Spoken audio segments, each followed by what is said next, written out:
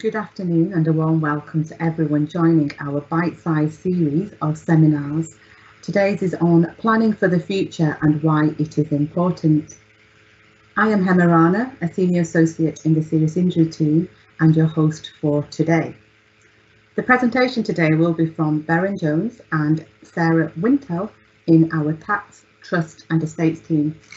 Before we start the event, just a few housekeeping points. Thank you for those who have already submitted questions. You can submit additional questions throughout the session via the Q&A function on your screen, and we will answer them at the end. Please can I just ask that you include your email address and your name, just in case we can't get through all the questions. And finally, we will be recording the virtual event, and this will be sent out afterwards. Towards the end of the session, we will be posting a feedback link. Please can you take a few minutes out to just confirm your comments. And now over to Beren.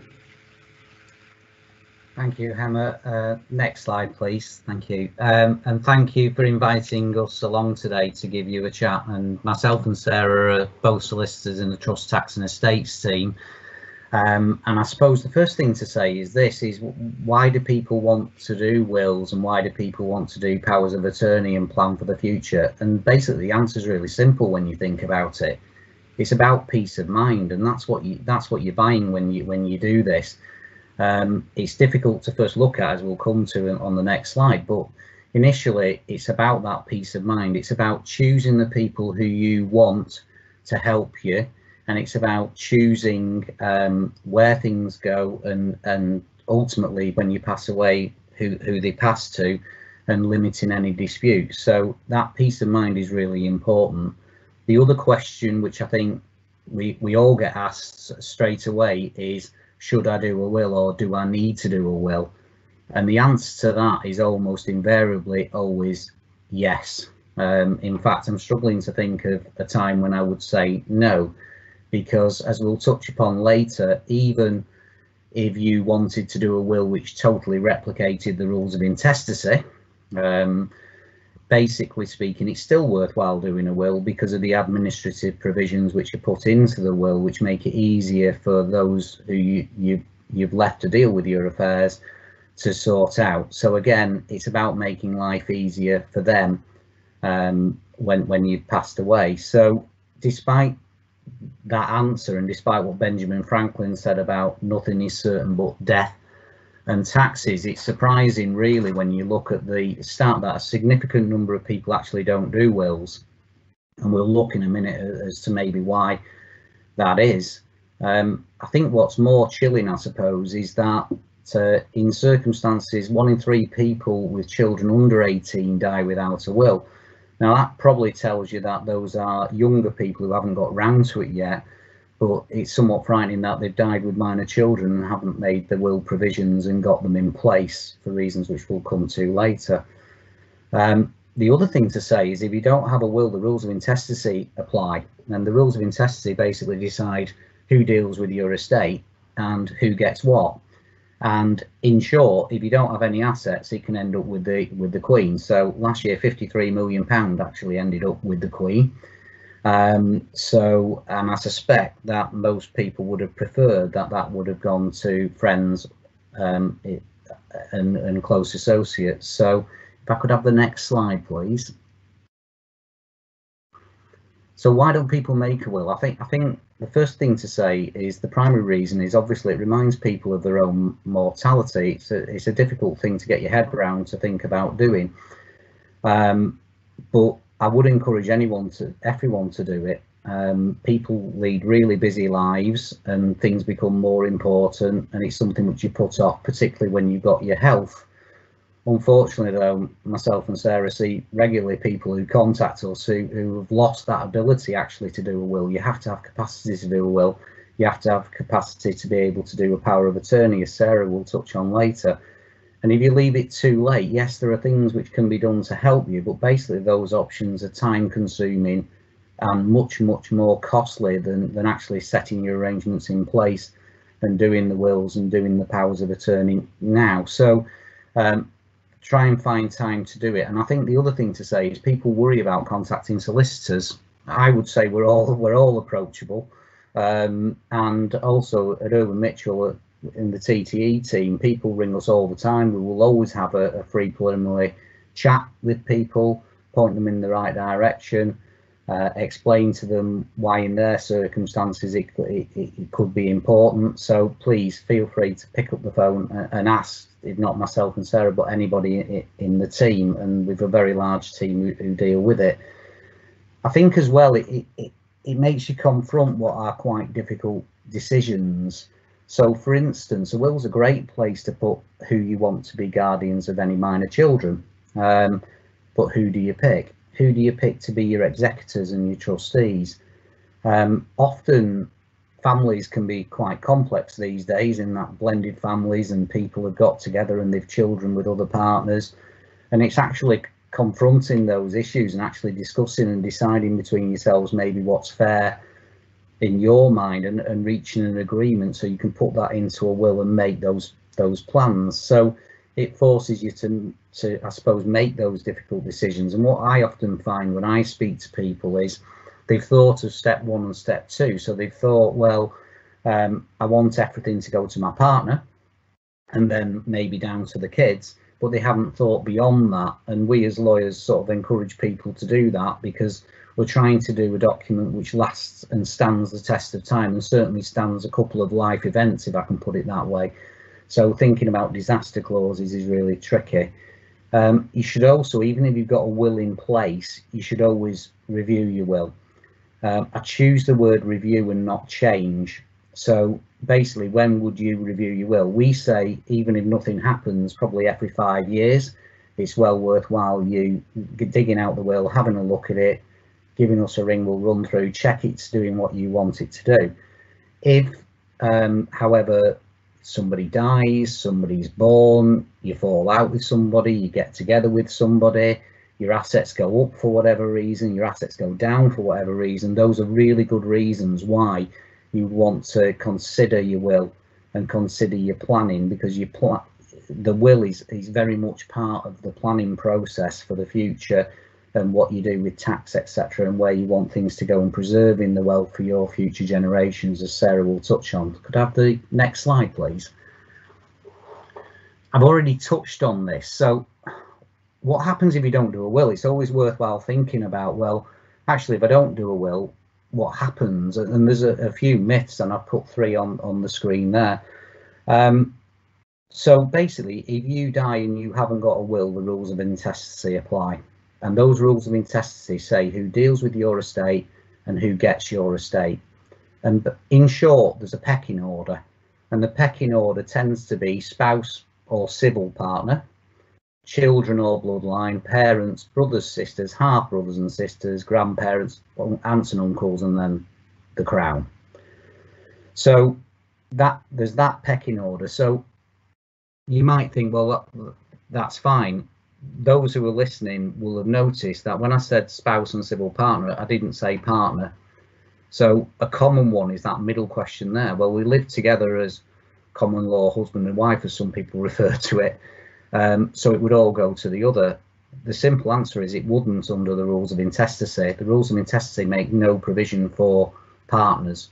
So you can have a situation, for example, and to give you a live example, where a couple have been together for 30 years, one of them passes away, and basically the entire estate drops down to one partner's children. And that means that the other partner, in effect, then is in maybe a very difficult position. Maybe they're residing in a house where they need to live. And what that results in then is you end up in a dispute situation, whereby the only option to the partner to be able to get anything from the estate short of reaching an agreement is to apply under an act called the Inheritance Provision for Family Independence Act of 75, which is extremely costly, extremely time consuming. Another popular myth, for want of a better expression, is that everything will go to my wife or my civil partner or my husband if I die first. It's not necessarily true, unfortunately, in that what the rules of intestacy say is that the the spouse in this question would get the first 270,000 plus personal possessions, and half of the balance would go to them and half of the balance between the children. And I personally have come across a case where I was dealing with a probate where a gentleman died intestate. All the assets were in his name, and when he died, unfortunately, these provisions kicked in, and the wife had to sell the house in order to be able to give monies to the children under the rules of intestacy. Now, I don't for 1 second think that would have been in his contemplation had he thought of it. So it's a good live example of how the rules of intestacy don't work in certain circumstances. Another popular one which people say is, well, it doesn't matter because I'm not worth very much. I think anybody who's done the type of work that I've done for years comes across people who live very frugally, save relatively small amounts each week or each month. They actually own a house which they don't think of as an asset because they just live in it. But often those houses are worth 6 figures plus, and also as well they've saved up quite a bit of cash. So actually it's very rare somebody dies and they're literally not worth anything, and even if they're worth a small amount it still needs sorting out. So in terms of the administration of the estate, with a will it just makes it easier for the executors to deal with the estate. We put in provisions which make it easier for the executors, and the power derives from the will, so they can crack on with the administration straight away. Another thing which I'll just touch upon as well, and I've come across this twice in the last couple of weeks, which is a situation whereby what happens if a partner dies and the estate is then going to a minor child, which has happened in 2 matters over the last couple of weeks. In that situation then, it was the ex-wife in both cases who then has the choice to decide who deals with the administration of the estate, because under the rules of intestacy, the estate was going to the minor child, and it is the wife in that situation who has the final say as to who should be the administrator of the estate moving forward. So for all those reasons, really, you're hard pressed to see why anyone would want to rely solely on the rules of intestacy. Plus as well, the rules can change, so you're leaving it to chance, and what tends to happen is there tends to be a disproportionate probably amount of disputes arising out of intestacy rather than will arrangements, because when you do the will you are planning and you are making arrangements and you're trying to make it fair. And any solicitor worth a salt, I suppose, if you were leaving somebody out or giving disproportionate amounts, would say, well, let's record why you've done that, so at least it's there. So could I have the next slide, please? So just to recap and pick up on some other points, the reasons to make and update your will: it overrides those intestacy rules, it gives you the peace of mind, it hopefully prevents family disputes or limits them following death. It can speed up the process because the administration's easier. This is an important point as well. People like to leave things of particularly sentimental value to certain people, jewellery to daughters, musical instruments to people. So it's a really good place to put that. Sarah's going to touch upon this later. It's part of your planning, but also as well, you know, what if you don't want your children to get their hands on money at the age of 18, which under the rules of intestacy they would. You might want to say that will happen at 21, 25. You might have somebody who's vulnerable. You might just not like the partner of the child, of your child, in which case you might want to protect your money to make sure it goes where you want it to go by utilising trusts, as Sarah will explain later. Guardians we've touched upon, and Sarah will touch upon how you use your will and when you're planning to look at the tax situation, and where possible obviously make tax efficient wills and tax efficient arrangements. And one thing which I would just point out, which isn't on the slide, is that it's also a good place to put your wishes with regard to cremation and burial, because again it's not the sort of conversation which you would have generally with people, and at least it tells your executors what you wanted at the date that you signed your will. So what I'll do now is I'll pass over to Sarah to take you through the rest of the slides. Thank you. Hi everyone, my name's Sarah Winsell. I'm a solicitor in the Tax Trust and Estate team, and I work alongside Baron. And part of what we do is preparing wills and also lasting powers of attorney. So following on from what Berin has spoken about, I'm going to give you a little bit of a whistle-stop tour on the different types of wills that we can put in place incorporating trust structures. I could talk about this for hours, so I'll try and keep it really, really concise and brief. So first of all, you can put in place trust structure in your will to make sure that children and grandchildren are provided for. A lot of people are concerned about minor children receiving quite a large substantial sum of cash at the age of 18 when they're not potentially financially savvy to look after that and invest it properly and not spend it on things that they probably shouldn't be spending it on. So trust can be put in place to cover situations where cash is withheld until they are a little bit older. So for instance, 21, 25, to make sure that that money is protected for them when they become a little bit older and become a little bit more financially savvy. Also, there are trusts that you can put in place for vulnerable beneficiaries. So this can include disabled beneficiaries, for instance, where you want to make sure that money is protected for their benefits. And also this can include wanting to protect money from third parties, for instance. So this can include beneficiaries who are going through divorce proceedings and also beneficiaries who are going through insolvency or bankruptcy proceedings, and it in effect protects assets from creditors and also divorced spouses. You can also put in place trust structures to cover unmarried partners. Again, as Berin mentioned, there's no such thing as a common law marriage. So when it comes to unmarried partners, they wouldn't be benefiting under the intestacy provisions, and a trust structure can be put in place to make sure that those partners are protected. But on the other hand, actually, at the end of the day, saving the majority of that cash for, say, for instance, children from previous relationships. Trust structures can also be included for inheritance tax mitigation to try and mitigate inheritance tax as much as possible. And this is where, again, obtaining legal advice concerning how the trusts are going to be structured is a really useful tool to make sure that you are distributing the majority of your assets, not to HMRC, but instead to your chosen beneficiaries. Division of assets following second marriages. This is seen quite commonly where a marriage will revoke a will previously put in place unless it's made in contemplation of marriage, and the consequence of that is potentially you are disinheriting your children from a previous relationship, where the new spouse can prepare their own will to then redirect the majority of the family wealth to their chosen beneficiaries rather than in accordance with your wishes.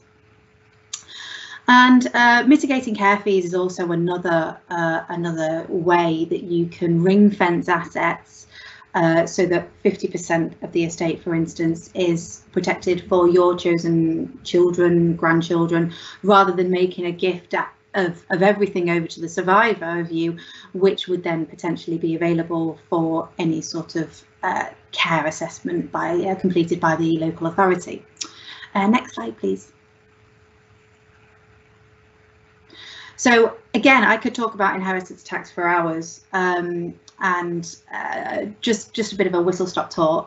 So every single individual has an available nil rate band of £325,000. which is transferred to any other individual, and anything in excess of that balance is taxed at 40%.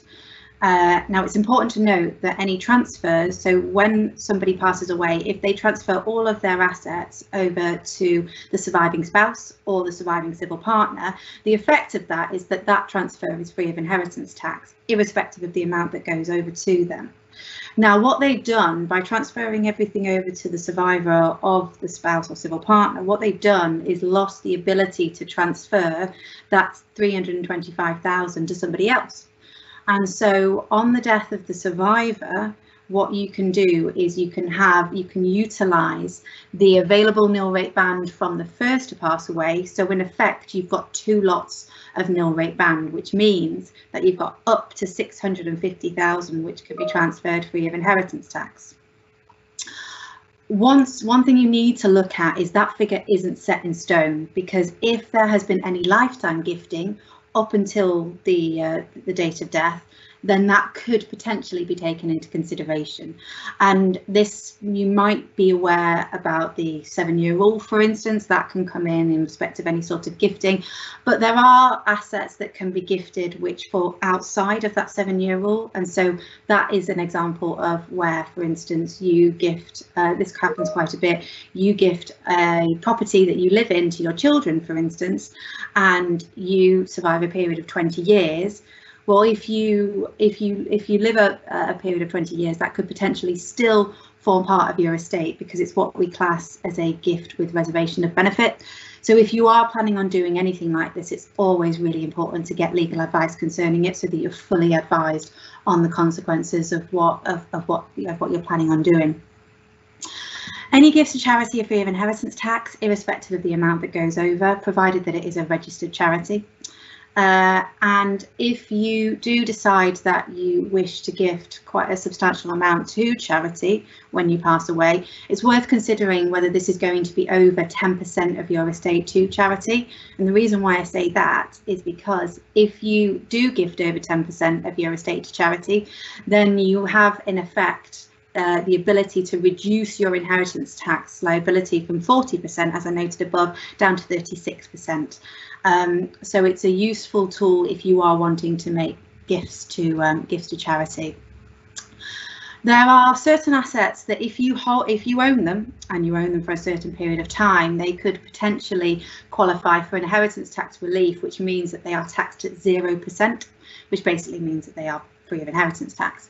That can include farming assets and also business interests. One thing I would say with this is it's really, really key to get legal advice concerning these assets, because unless you qualify for the set criteria for that relief, you might not qualify for that relief. And it's a very, very, very useful and beneficial relief. So it's always worth getting advice concerning those assets if you own them and if you will qualify for that additional relief. And finally, there is an additional residential nil rate band of up to 175,000 per person. And this could potentially again be transferred free of inheritance tax. But again, it's really key to get legal advice about this, because there are quite a lot of situations where this inheritance tax relief isn't available. If you don't own property, for instance, it's not going to be available. And if you are transferring it to, for instance, nieces or nephews, if you're not transferring it to children or grandchildren, then you are not going to be benefiting from that relief either. So again, it's really important to make sure that you get that additional relief utilised when something happens to you when you pass away. Next slide, please. Okay, so just briefly stopping on lasting powers of attorney. There are two types of power of attorney. The first one you'll probably be more aware about than the other one. The first one is the property and financial affairs power of attorney, and that deals with anything from bank accounts over to liaising with pension providers, both state and private, dealing with HMRC, for instance, and it also covers the dealing with any sort of property. For instance, if you need to sell the property because that person who's put in place the power of attorney, they need to move into care, for instance, that allows the attorney to facilitate the sale. And with property and financial affairs lasting powers of attorney, you can have personal ones and you can also have separate business ones. This is useful where you own a business and, for instance, you do not want your family members being involved in the business because they've never been previously involved, but you would like your business associates to be involved. On the flip side, you wouldn't want your business associates being involved in your personal finances. And that's where the personal LPA and the business LPA can come in quite useful. And the health and welfare LPA is put in place, and this allows your chosen attorneys to deal with things such as your daily routine, for instance, washing, dressing, eating, who you come into contact with, where you live. It deals with medical care, and it also, there's a specific section in this lasting power of attorney that deals with life-sustaining treatment. Now, this is where you can allow your attorney the authority to give or refuse life-sustaining treatment. It's a very, very personal decision, and it's something that we can advise on and provide you with all the pros and cons, and then it's for you to make a decision on how you would see the attorney acting on your behalf.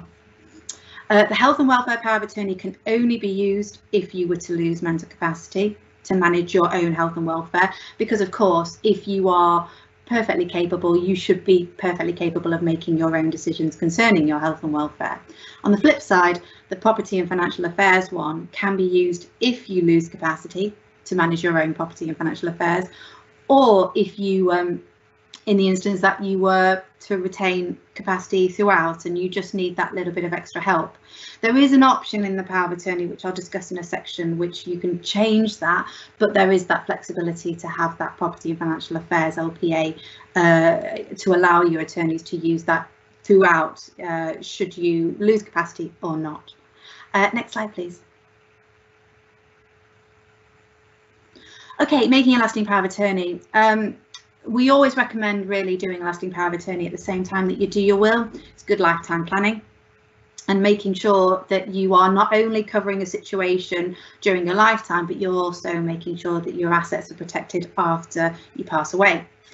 It can be a procedural, it can be very procedural, and it can be lengthy unfortunately, which is why we recommend doing it sooner rather than later, because it covers you in the future should you need it.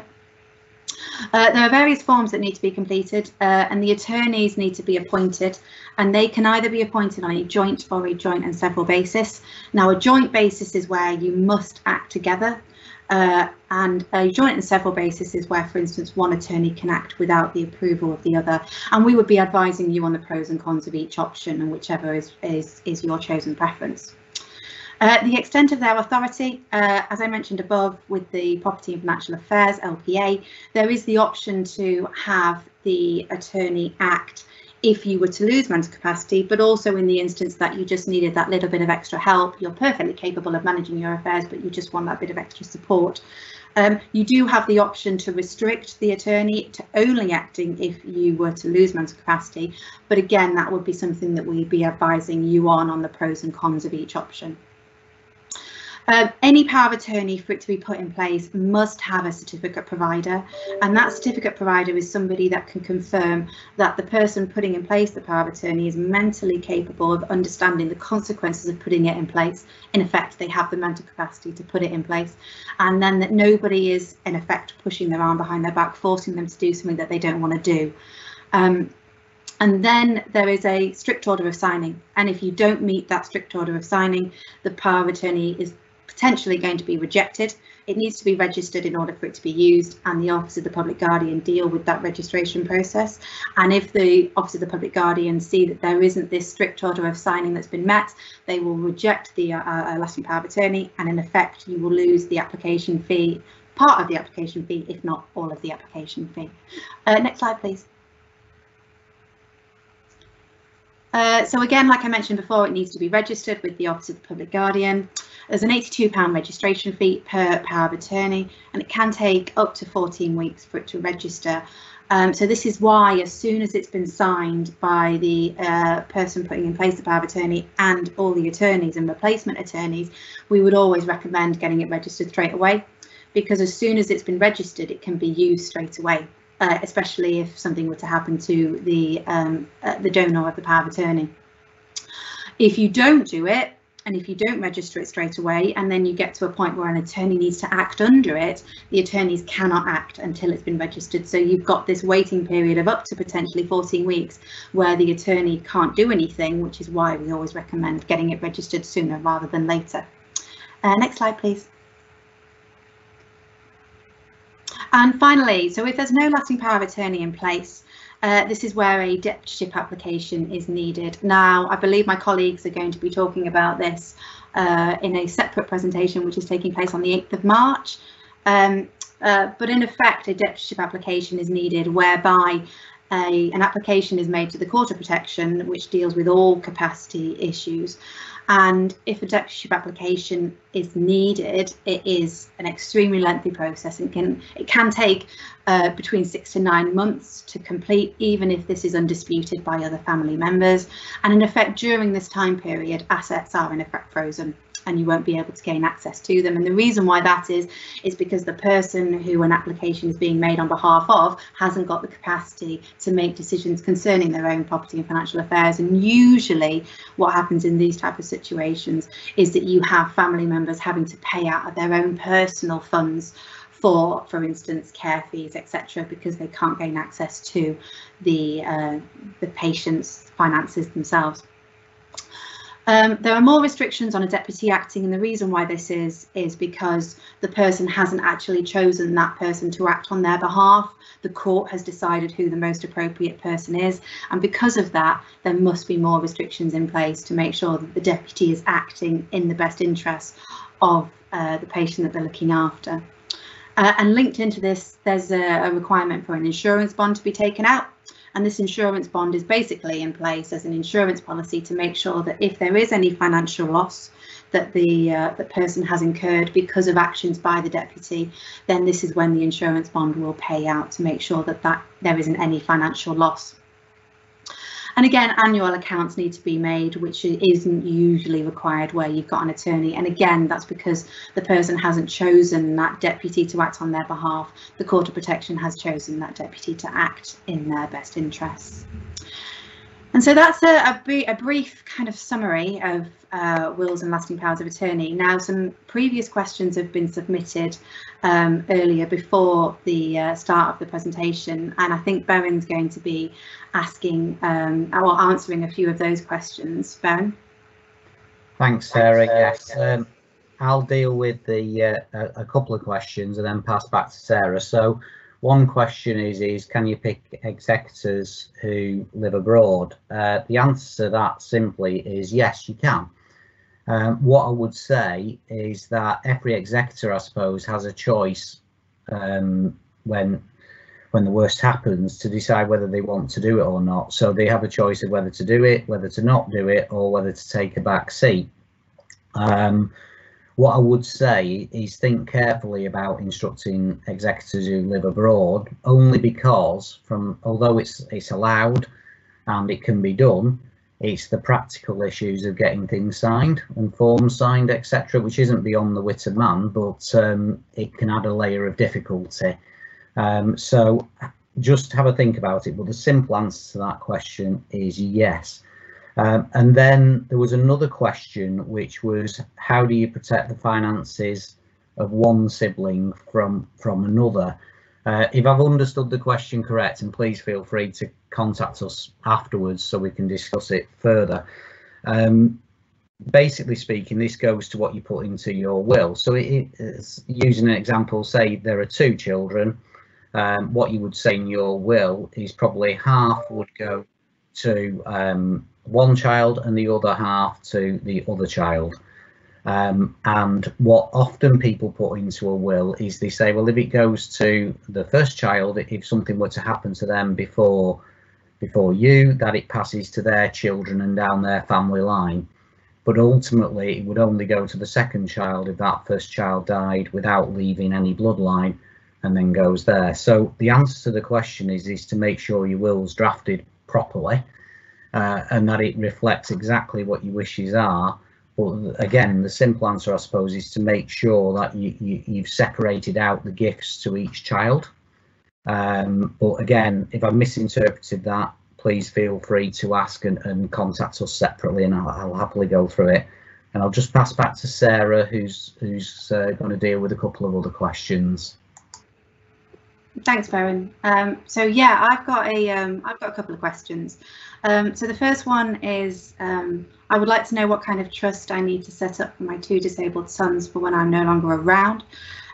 So yeah, there is the ability for a disabled person's trust to be put in place. I briefly mentioned this when I was talking about vulnerable beneficiary trusts. So where you have disabled beneficiaries, one of the key things to make sure is that if you are going to benefit them under your wills, you don't make an absolute gift free of trust. And the reason why you shouldn't do that is because you don't want to have any sort of means tested benefits that they're entitled to affected. You don't want to give them a large sum of money, but actually the effect of that is to have a detrimental effect on their benefits. So from that perspective, I'd be recommending that a disabled person's trust is the best option to make sure that not only is their income continuing in the same way after something happens to you. But also it means that the trust structure will be put in place to protect those beneficiaries from, for instance, any sort of third party involvement.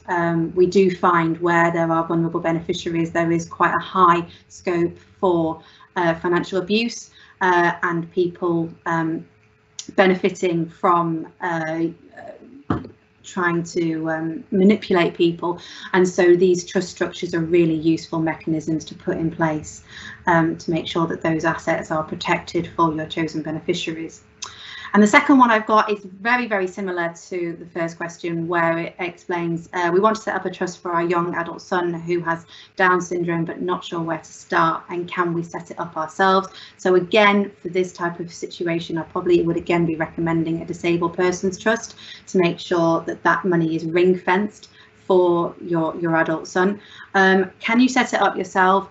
It's really, really important to get legal advice concerning these type of trusts, because if you set it up yourself, you might find that actually you're causing more issues than good, because if you don't set up the trust correctly, you might find that there are actually negative inheritance tax consequences for setting it up because it hasn't been set up correctly.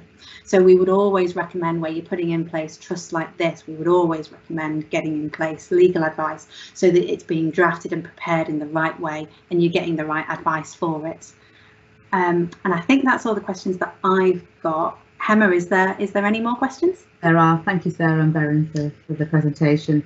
We have got a few questions coming through, and maybe Beren, you could answer the next question. The question we've got is, how often should you review your will? So the answer to that is, we normally recommend that if nothing changes, you review your will probably every 5 years. But if something does change, such as you know, somebody's born, somebody dies, your assets go up or down, you remarry, you divorce, then you should obviously review your will at that point as well. Great, thank you. There is another question, Beren. I don't know whether you just want to answer that too. I have 2 vulnerable children. How does inheritance affect them? Yeah, so again, this goes to, I suppose, what Sarah was talking about before, which is, it's important to understand, I suppose, say you have a vulnerable child who is reliant upon state benefits, local authority provision. If you leave them an outright gift, that can actually make their position worse, because it could strip them of the benefits or it could strip them of that provision. So in effect, what you've done is you provided them with money, which is then paying off what the state would have paid for. So by utilising a trust such as a disabled persons trust, or in a will, putting monies into a trust where it's at the trustee's discretion, the trustees can decide how much to release and when, and do that in an efficient way, and basically using that money then for the benefit of the child. So in simple terms, it can be used for the nicer things in life rather than paying for things which would have been paid for anyway. So I think that's a really important question, and one where, yeah, the use of trust there is really important, and don't give them an outright gift, put it into a trust, so that you can control the money going to them moving forward. And if we take maybe one last question, Sarah, maybe you could answer this question. How do you prevent one sibling after the will is distributed using co-exec control to access the other sibling's share, where one sibling has a disability? Yeah, of course. So it all depends on how the will has been drafted originally. So for instance, if the will provides for an absolute gift over to that sibling, so it's free of any sort of trust, then they're free to do exactly what they wish with that share. Now, if there are questions about financial abuse here, that is a completely separate topic as to any sort of control after the will is distributed. So if the will is an absolute gift, then they are free to do what they would like with that money. If that sibling then has been potentially coercing the other to give them money, I would be questioning if that person has mental capacity to make decisions such as that, because we all make bad decisions. It doesn't necessarily mean that we've not got the capacity to do that. If that person doesn't have capacity, then what I would be saying is a deputyship application is needed so that there is a deputy appointed to manage their financial affairs, and then it is the deputy that is responsible for making sure that bank account balances are maintained. If there's any sort of financial abuse, it's the deputy's responsibility to make sure that that is stopped straight away, and then obviously that's when the assets are protected.